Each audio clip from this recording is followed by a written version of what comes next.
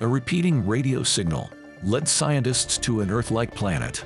Astronomers have detected a curious signal. The radio signal comes from a faraway exoplanet. It's not a fluke. The signal is repeating.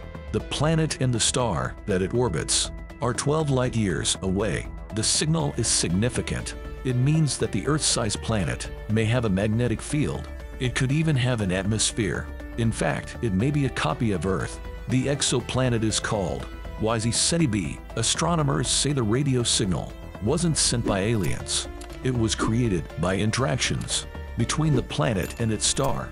The exoplanet is rocky and almost precisely the same size as Earth. It takes Jansky Very Large Array only 2 days to orbit its star. That's far faster than any other planet in the solar system. So it's potentially habitable or inhabited. Are you excited?